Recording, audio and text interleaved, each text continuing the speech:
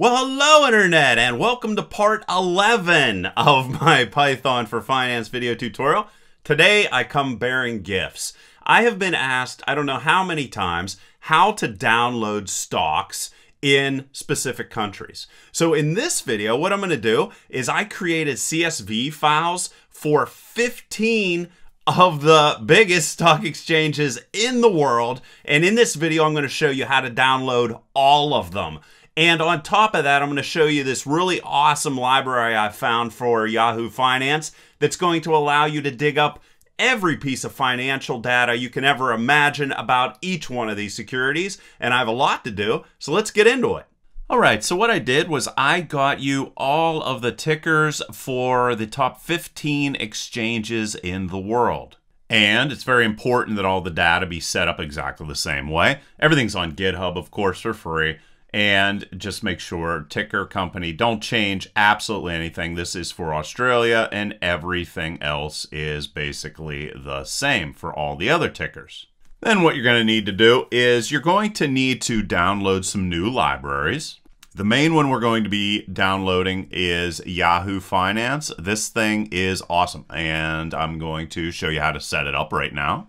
So you're just going to go to Anaconda Navigator, and this is the same on Windows as well as on Mac. I already did this on Windows, so I know it 100% works. Now on Windows, it's going to be slightly different. I usually use the PowerShell prompt, but you could use the Qt console as well. And here we can just go launch, and we just need to install a couple different libraries here. So you're going to type in conda install-c conda forge multitasking. And this is in the GitHub file as well, so you can go and just copy and paste it if you want to make sure you get it perfect. And it's just going to take a couple minutes to install this. And you can see it's ready to go, and it says you may need to restart the kernel to use the updated packages. And we're going to need to install another library. And once again, here is our other library. This is the specific Yahoo Finance library. So I'll just run that. And I see I have an error here. Lxml is also going to be required. Now to solve that Lxml problem, let's just go pip install Lxml like this. And it's saying that it's already set up, but what we specifically are looking for is 4.5.1. So let's just go equal to 4.5.1. And there we did. We went and forced the installation. Now let's try Yahoo Finance again, and it looks like everything's working, and everything is satisfied and installed, so awesome. Like I said, that's kind of a Mac-only problem right there. We can close the console, and now we should be able to come in here and go and import those libraries. So just go import Y Finance as YF. And let's run that, and we didn't get any errors. That means it found the library, and we're ready to rock and roll. So I'm going to show you some of the really cool things we can do with this Yahoo Finance library. I'm going to create a function here, and I'm going to call this get info on stock, and you're going to be able to pass a ticker to it. So there's our ticker, and we're going to be able to get loads of data. What you have to do first is go stock and YF dot ticker and pass in the ticker passed inside of here. Now you're going to be able to get an overview of nearly any stock in the entire world. So we got stock information, and we can come down here and we can just call this. So I'm just going to go get info on stock. And just to prove to you that it works with numerous different stocks, I'm going to use just a random stock from Australia. Okay, so here is a random Australian stock, and you can see here is loads of data on that random stock. Okay, but it doesn't stop there. We can get even more information. So let's just go. That's a little bit overwhelming, so maybe we want to not, deal with that. But let's say that I want to just get historical closing price data. Well, I'm going to go history is equal to, and stock. This is what we'll be using a lot in this tutorial. History, and I'm going to say period is going to be all the data, which is going to be max. And what I'm specifically interested in is the closing data. If you don't put the closing data here, it's going to give you a lot more information.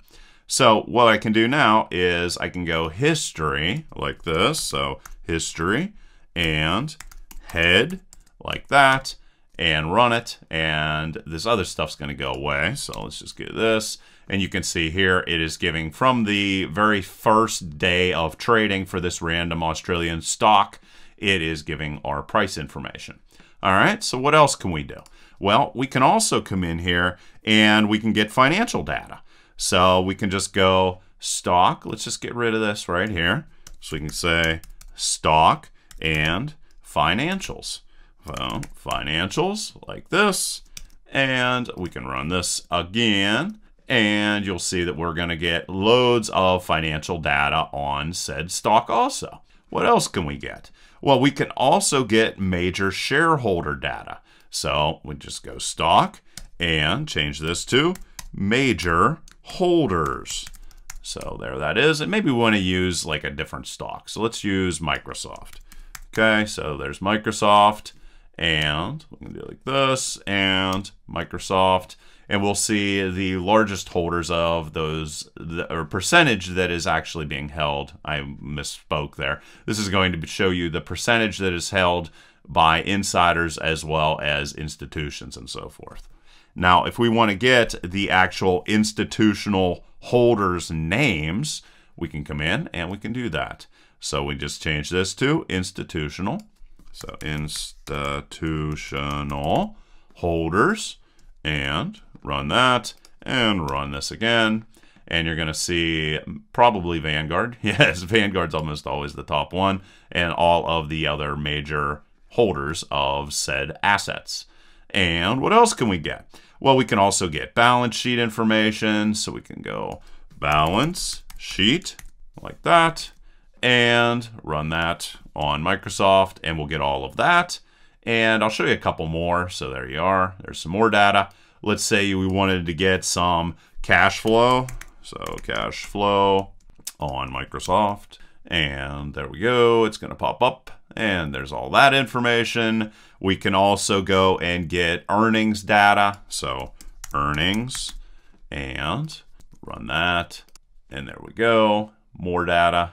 And then finally, we can get some analyst recommendations. So are analysts recommending that we should buy this stock or not? So just type in recommendations and it'll give you a list of different people and whether they recommend buying Microsoft stock or not. And you can see that, of course, because it is Microsoft, there is tons of information. All right, so there you go. Just with that one little library, you can get all of that stock information. So what we want to do now, however, is we want to start downloading stock data for every stock in the world. That's what we're really aiming for. So what we're going to do is, I did this in a previous video, but I'll cover it again. So sometimes whenever you're making these massive pools of information from Yahoo, some of the information might not get to you. So we're going to store that in a list called stocks not downloaded. And then we are also going to have another list, and it is going to be missing stocks. So what I normally do is I batch download, let's say like 1,000 securities or 500 securities at a time. They're going to get thrown in stocks not downloaded. And then I'm going to add them into the missing stocks list. And then I'm going to update this cell. Okay, and then the next time through, we're going to have a new batch of stocks that weren't downloaded. We're going to put those into missing stocks and continue onwards from there. And then we can rerun pulling that data just on the missing stocks for said index.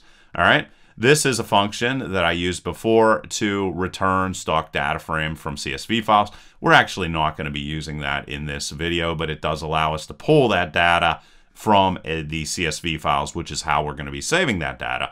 This also allows us to get column information from CSV. So if you wanted closing prices, you can do that.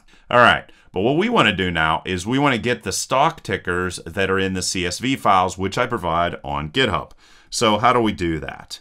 It's actually pretty simple. I'm going to create this is actually going to be a list. I'm going to call this tickers, and I'm going to call get column from CSV, and that is get column from CSV. Covered this in a previous video. And what we're going to do inside of here is we are going to just pass in the location for the CSV file that has all the tickers for the Australian Stock Exchange. And this is going to be a little bit different for Windows versus Mac. So for Windows, you're going to do something like this, of course, and for Macintosh, however, it's kind of going to be a little bit longer. And I'm just going to put this as path and then throw path inside of there. And what we're specifically looking for is all of the information in the ticker column for our stocks. And if you forgot what that looks like, that's this. See? Ticker. This is where that's coming from. And we're going to download all of these tickers that are in this Excel file. All right. So after we have all that done, and of course your path's going to be completely different to mine, I'm going to say tickers like this. And you can see here is a list of all those tickers. All right, so now what we're going to be able to do is go and use that information to pull all of the data from Yahoo. So this is going to be a function that's going to save that stock data to a CSV file. So I'm going to say define save to CSV from Yahoo.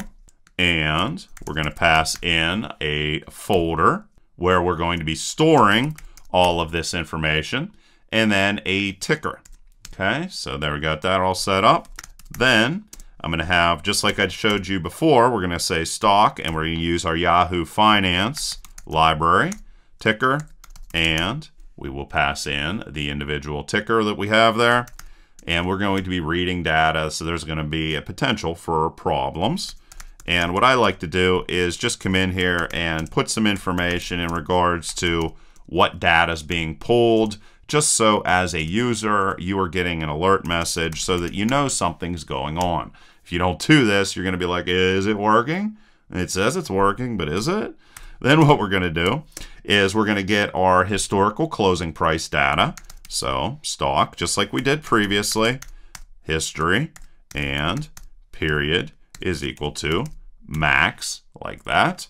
And we're specifically interested in only the closing price data.